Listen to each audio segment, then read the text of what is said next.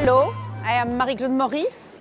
I am very pleased to be co-director of the PCR Tokyo Valve, which will be held next year in spring, together with Professor Saito and Dr. Hayashida. It's not by chance that in Asia we go to Tokyo. It's because the Japanese expertise is unique. We learn so much from them in CTO, for example. Their skills are incredible, and TAVI procedures are very difficult, and it is really the good place to go in Asia to build such a course.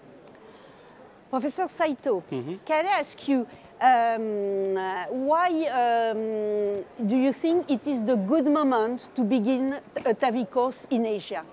Okay, that is a good question. You know, since last year, we have been planning to have a meeting in Japan in next March. The exact date is 26 and 27. That is Saturday and Sunday. And we have several reasons to have this meeting at this moment. Because, you know, the TAVI program was formally approved since 2013 October in Japan, and at the beginning the number of cases were very gradually growing, and also even now it's the case number growing, and that is the first reason.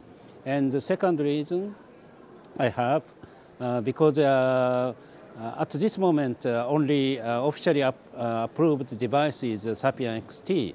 However, maybe in the autumn of this year, the core valve will be also approved, and then we will have the next second generation or third generation TAVI devices in Japan.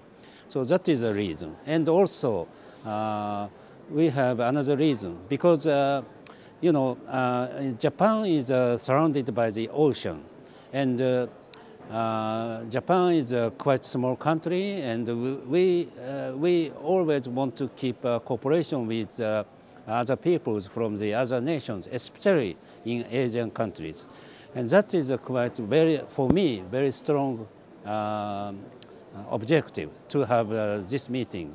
And also in Asian countries, TAVI procedure are getting growing, and however, at this moment, Japan has the biggest number of cases. So you are the one that have the experience, and there is a lot of people to train. Yes, yeah. Yes. Dr. Hayashida, what the participants can expect from this course? What are your objectives by building this course? Okay, thank you.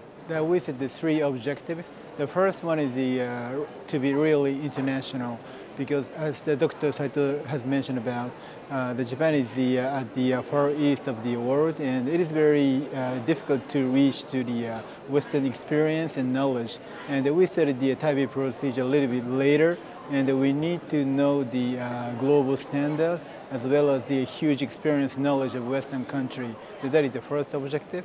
The second one is to be really educational, and because now the need for the really education-oriented courses increasing in Japan, and a lot of doctors are seeking for the real education-oriented course. So that's the reason why we invite PCR to collaborate with our course to be really educational.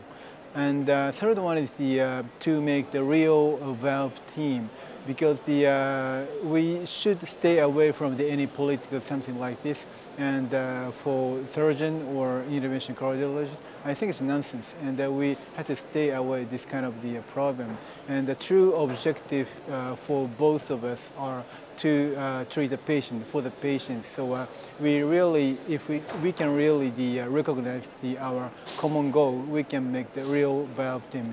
That is our three objectives. And to attend this, by attending this course, the attendee will really learn how to do the TAVI appropriately, what is the indication of TAVI procedure, and what is the future of TAVI procedure. And I believe that the attending doctors will really appreciate the value, and will be happy to attend this course. Thank you very much. And of course, It will have the Tokyo spirit, but it will be a PCR course, this Tokyo Valve course. And with, as usual, by the attendees and for the attendees principle. And I am personally extremely proud and honored to be co-director with you of this wonderful future course on TAVI in Tokyo next spring. Thank you. Thank you. Thank you very much. Thank you.